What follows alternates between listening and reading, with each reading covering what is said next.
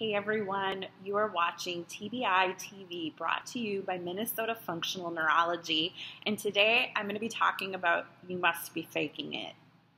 So the past month and a half I've been doing a ton of traveling, and I was recently in Baltimore, Maryland giving a keynote, and I received my evaluation forms from the conference. And one of them jumped out to me as very interesting. I had received lots of 5s and some 4s, and then this particular evaluation form was all 1s, and the person listed themselves as a professional attending the conference and that they are a counselor. And I'm going to read you some of what she wrote on my evaluation form. She wrote, she is not a quality speaker. She failed effort measures on her neuropsych exam. She is not a reliable source. She is the worst speaker I've ever seen at this conference. And then at the bottom, she wrote, she clearly has a somatoform disorder. I'm probably pronouncing that wrong, but it's a fancy way of saying a psychosomatic disorder, or that I'm faking it. So I thought that was really interesting.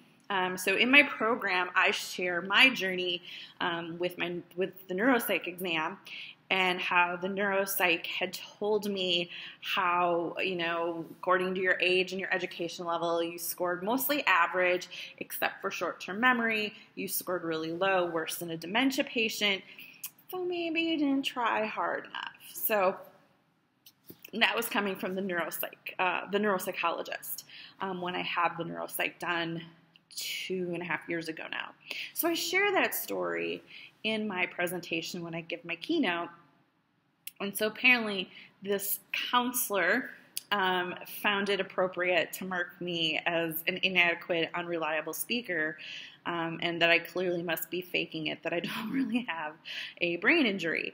So I found that super fascinating. It actually didn't really hurt my feelings at all. I mean, maybe a tiny bit, but it actually really opened up my eyes to how profound this is in the mental health community and providers in general.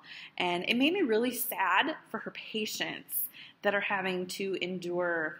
I mean, I hear this in my Facebook group all the time, that doctors don't believe them, that neuropsychologists tell them they're faking it, that they're put on antidepressants and Ritalin and all these other things because they're faking it. They can't possibly have a brain injury, or, that it's been 6 months, this possibly can't still be your concussion.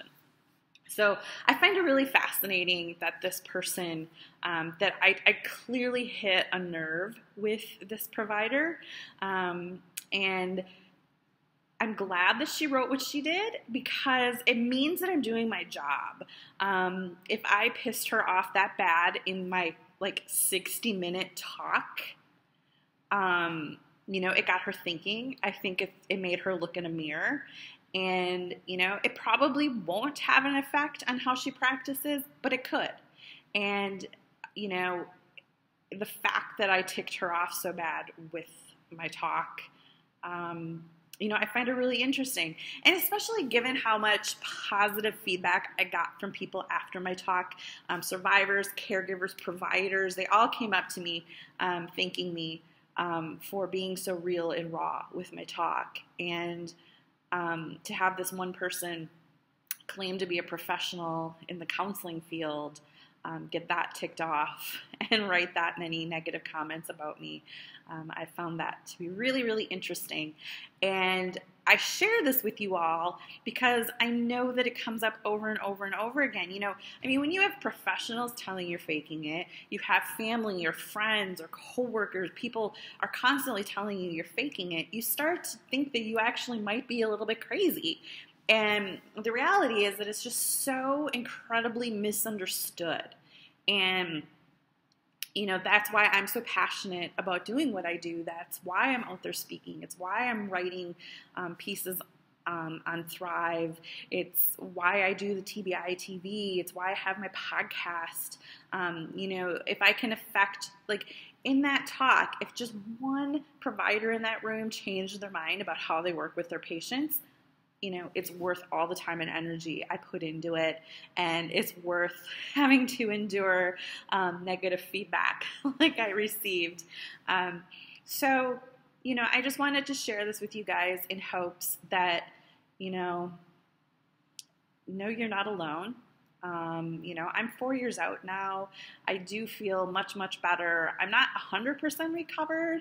I just got back from spending probably 6 weeks on the road out of the past 8 weeks.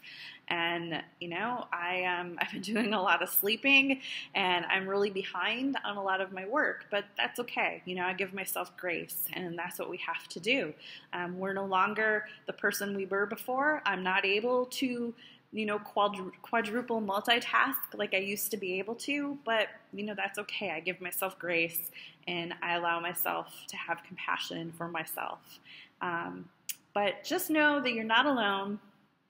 If you're told you're faking it, send them this video or send them my article. I wrote an article on it too, on being accused of faking it. Or being told that you're using your brain injury as an excuse. That's another one. That'll be a whole other video. So anyway, I hope you guys are enjoying my TBI TV videos. Please hit the share button, put a like on it, write a comment, let me know what you're thinking of these. I love hearing from you guys, and I just keep doing what you're doing. Be your own advocate, and be an advocate for others around you. And I will see you guys next time.